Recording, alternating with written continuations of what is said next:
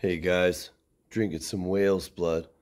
This is the XRP Cowboy.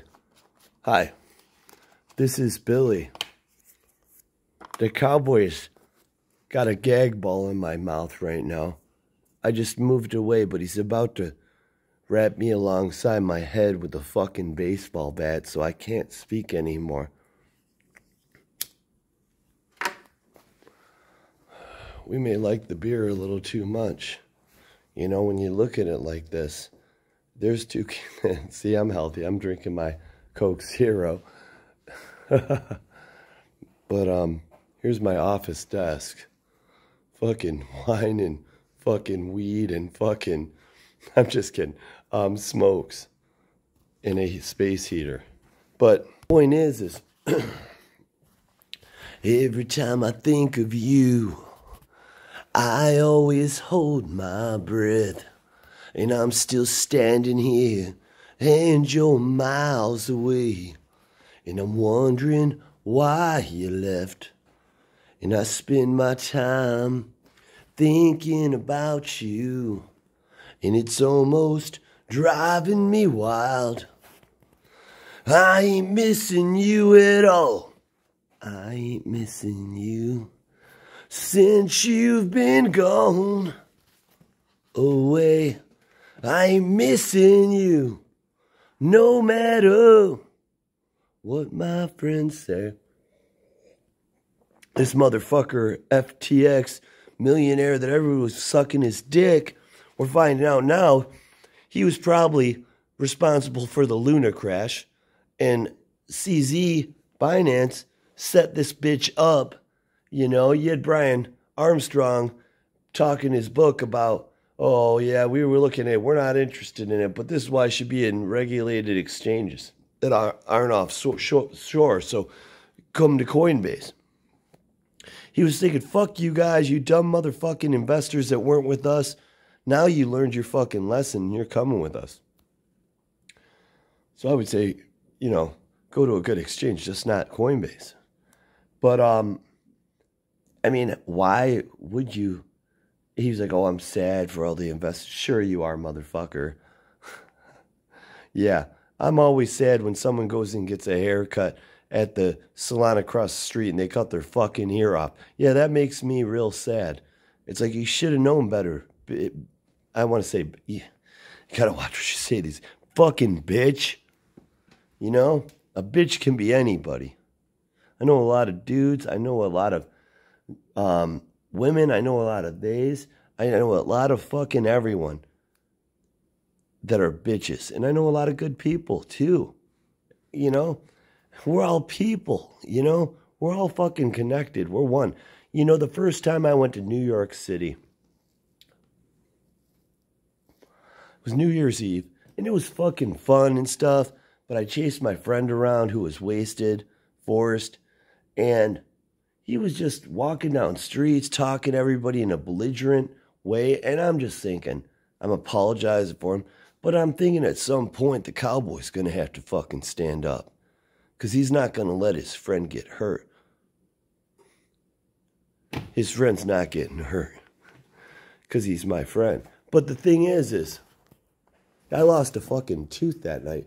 But it wasn't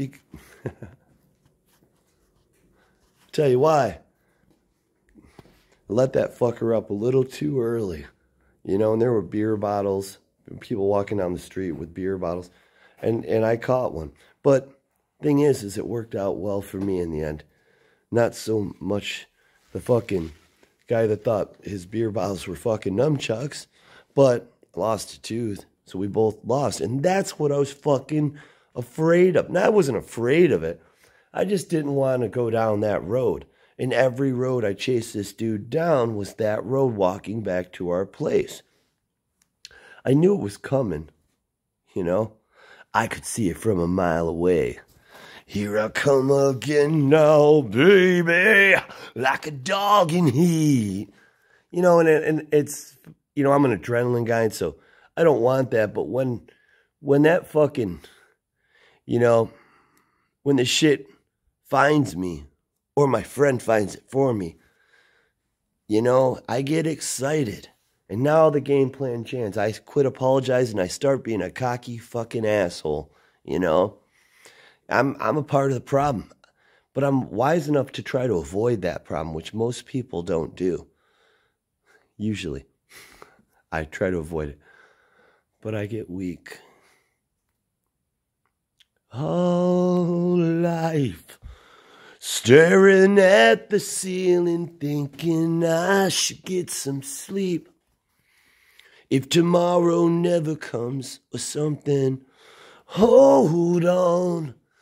Feeling like I'm heading for a breakdown, and I don't know why. Well, I'm not crazy, I'm just a little unwell. I know sometimes you can't tell, but just wait a while and baby, maybe you'll see a different side of me. Point is, you know, sometimes fucking shit happens and you can do everything you want to avoid it. But guess what? It still fucking happens. You know, I want to talk about Gary all the fucking time. But, you know, last I heard, I just saw something, a video that he got like a fucking big dildo stuck up his ass so deep he couldn't grab it anywhere. It like popped in. You know, he went past that point and he couldn't pull it down anymore. So he had to go to the hospital. And when they ripped it fucking out, it wasn't something you'd want to see. But, you know, I don't know if it's true or not. I just saw a video of it. But it made me happy. You know, and it was beautiful. But the thing is, I mean, this motherfucker from FTX that Gary's having little lunch dates with, he fucked Luna, which killed the market.